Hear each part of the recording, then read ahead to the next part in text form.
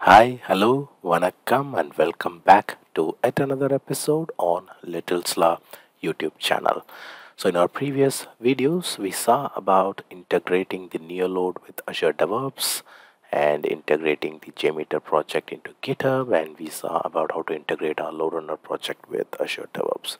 So, in those videos, one of the subscriber have asked for how to execute a JMeter test with Azure DevOps pipeline. So thanks for asking that question, and today we are going to see how to do or how to run a JMeter load test using the Azure Release pipelines. And before we move on to the video, this is me, your son Shanmugam. Please do subscribe to our channel if you have not subscribed yet. So with no further delay, let's go to the video. So I have again, like the previous videos, I have divided this task into multiple subtasks, and we will see how to do that. So I have divided this part or this video into 7 different tasks. So the first step is going to be creating a new project, and already I have created a new project for this demo, which is the JMeter Azure pipeline load test. So let me open it. So we have not done these steps yet, so I'll just remove them.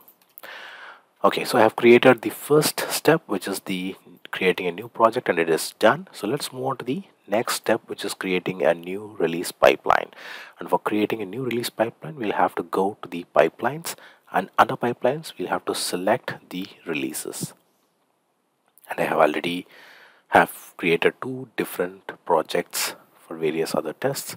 So what I'm going to do now is I'm going to create a new release pipeline. So for that I have selected new, and under it I have 2 options. One is the new release pipeline, and in case if you have a release pipeline, we can import it. So we can import it through the JSON file. So for now, let's create a new release pipeline. Okay, so we have started the steps. So we have created a new release pipeline. And the next step is going to be adding an artifact and connecting the repository. So this is going to be adding a GitHub repository to the Azure DevOps pipeline, and this GitHub repository will contain our JMeter project. So in case if you have missed the video of how to integrate or how to upload your JMeter script to GitHub, please do check in the playlist. So I have the video on how to push our JMeter project to GitHub. You can watch the video.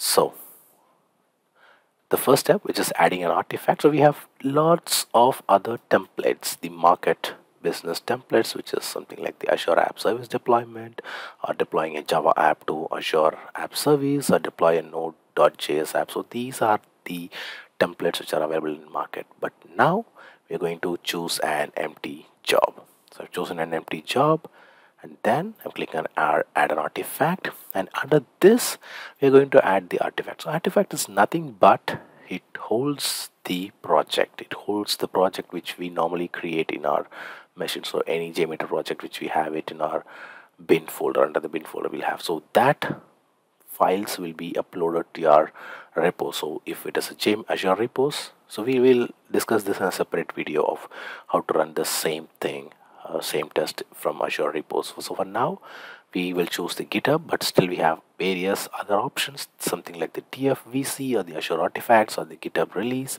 or the Azure containers, the Docker Hub and Jenkins. So let's now make the connection. So I'm choosing this. I'll have already connected to it. So in case if you have not connected to it, it's not a problem. Just click on this manage, and once you click on manage, you'll be taken to this service connections. So under service connections, click on new. So just click on service connections, and you can choose new service connection. And if you are going to add the GitHub, choose the GitHub from this option, and then click on next.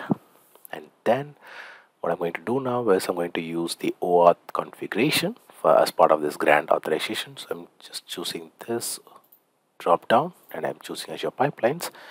So what we are doing now is we are creating a connection between the GitHub and the Azure pipelines. So that is what we're going to do now. So there's nothing to confuse. So this part is, so service connection is nothing but connecting the GitHub to the Azure pipelines to this page, and I'm clicking on authorize, and yes, so automatically my project has been connected here. So in case if you are asked to enter your credential, the username, the GitHub username or password, you can enter that and you can connect it. And then if I click on, okay, you can choose the grant access permission to all pipelines, and if you can click choose. So since I already have the connection, I'm not doing it again. So I'm clicking on back, closing it, closing this window, and coming back to the new release pipeline. So I'm choosing their repository. So since these are the projects which I have in my repository, so I'm going to choose the Apache demo. So in case if you're running any other project, you can choose the others, but now Apache demo is my choice. I have chosen Apache demo, and then this will ask you for the default branch. So which branch are you going to use for this test? So in case you might have multiple branches, your main, your feature, your develop, so I'm going to use the develop branch, and under this I'll choose latest from the default branch under the default version, and then I'm not making any other changes. So I'm adding the artifact now. I have added the artifact, so make sure you have your artifact displayed in the artifacts folder. So the next step, which is adding the artifacts, which is the GitHub repository, and creating the empty job is completed. So this is done. The step 3 is done. Let's move on to the next step, which is the most important one, which is adding the tasks in the stage. So I'm clicking on the stage. So we have one job plus 3 different tasks. So here we can see we have the stage 1. So in case if we want to rename it, we can rename it. And under this we have 3 different options. So we can either add an agent job, which is the one which we are going to do now. And in case if you want to add a deployment group job, even we can choose that, where we can deploy the conditions, where we can deploy the group. So since we are not going to do that, I am removing it now. And in case if you want to run an agentless job, yes, we can do that agentless job test. So again, it is going to be the same thing. So after you add the agentless job, you can select your settings or the tasks from this agentless job, and we can run the test. We'll see that in a separate video. For now, this video is going to be running a JMeter test using the agent job in the Azure Release pipelines. And so once I choose the agent job, so here we have multiple options like the Azure pipeline. So in case if I want to run it through a hosted Azure pipeline, I can choose it, but for now I am having the hosted Windows 2019 with Visual Studio 2019 as my default agent pool. And then in case if we are running any private agents with private tests with no agents, we can even choose this, but for now I'm choosing the hosted Windows 2019, and there are no other changes. I'm just doing it here. So let's now go on to the next step, which is adding the JMeter. So I'm choosing the JMeter. So in case if you have not installed it yet, you can go to the marketplace, install it, and refresh it again. And once you refresh it, automatically you'll get this add option and add it. So this is going to be the first step. So in this release pipeline, the first step which is going to happen is installing the JMeter. So for that, I'm using the version 5.4.2, and then we have multiple pipelines. So what are these pipelines, or why do we need that, or do we really need that, or what really are? So the first plugin, which is the CASUTG, which is the custom thread group plugin, which has the stepping thread group or the ultimate thread group, the concurrency thread group, the arrivals, the freeform arrivals. So we'll see that in a separate video on what are these thread groups. And the second one is going to be the dummy. So we all know about the dummy sampler. So in case if you do not know about this dummy sampler, please do visit the video in my playlist. And the next one is going to be FFW, which is the flexible file writer, which we use to write the data in a file. Even I have a separate video for this flexible file writer. We can visit the video. And then the next one is FIFO, which is the inter-thread communication. And then we have the functions, which is the custom JMeter functions. And then we have the JSON, which is the custom plugin for writing our input or output of any JSON files or formats. Then we have the perfmon, which takes us to the performance monitors. And then we have the PRMCTL, which tells the parameterized controller and set variable actions. And finally, we have the TST, which is the throughput shaping timer. So these are the most default and the most useful plugins in JMeter. So we are having it. So let's have that with us. And we have completed this step. So the next step is going to be adding a command line. So let's click on the agent job plus symbol, and why command line? We're going to run this test in the Azure pipeline through a non-GUI mode, and that is the reason we are choosing this command line script. So the second task is adding the command line script, and under the script we have here echo write your commands here. So we're going to write our commands here, and the command is going to be JMeter and -n, which tells us that this test is going to be a non-GUI mode. The next argument is -t, which tells us that the project name is going to be http request.jmx. And please make sure that your project is in the right folder for you to run the test. And then we have the -l argument to tell us that results.jtl is going to be the results file. And then we have the argument e and argument o, which tells us that these files are going to be exported and output into the reports folder. So we're going to export that, and it is going to be displayed, or it's going to be occupied in the reports folder. And under advanced, let's choose the working directory. So I'm clicking on these three dots.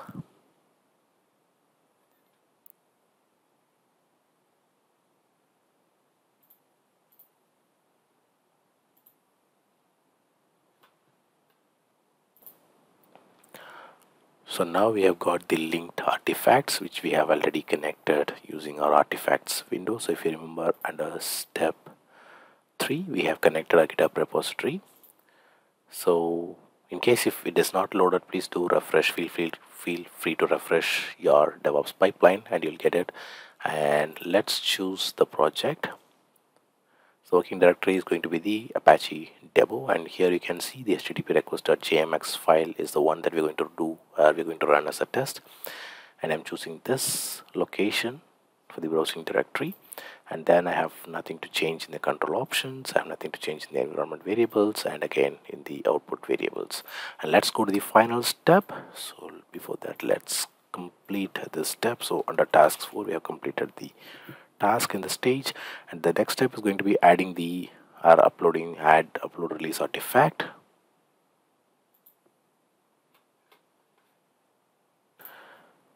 And the last one is going to be publish release artifact. So let me enter it here. So in case, again, if this has not been installed, please do install it, which is the publish release artifact, and I'm adding it now.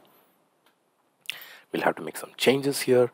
And for the path or file that the file folder should be uploaded, so I'm clicking again on the 3 dot, and I'm just choosing this location and clicking on OK. And then make sure you remove this folder so that automatically this file will be uploaded in the working directory. And under the control options, I have nothing to change, and again the same way for output variables. So we are done with adding all the 3 tasks. So we are done with all these. So let's now save the pipeline. Clicking on command. So this is going to be release pipeline JMeter test. I'm clicking on OK. And now it's done. This is done. And now let's click on release, create release pipeline release and execute it. So I'm clicking on create release. And under this, I'm choosing the stage 1. The release description is going to be running JMeter test on the 20th of January, and I'm clicking on create.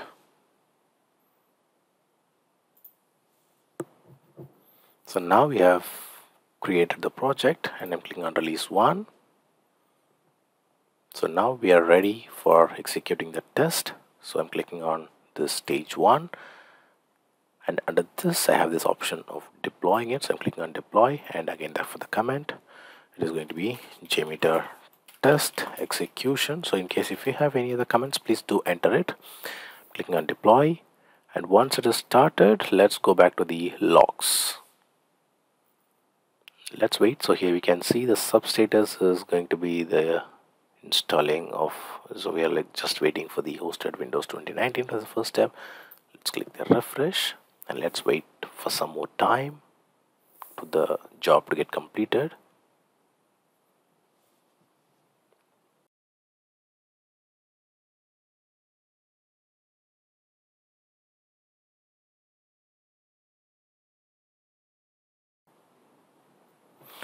So yes, we have completed our load test or the JMeter test using the Azure pipelines, and here we can see the install JMeter is succeeded, and here we can see the logs of it. And the next step is uploading the release artifacts.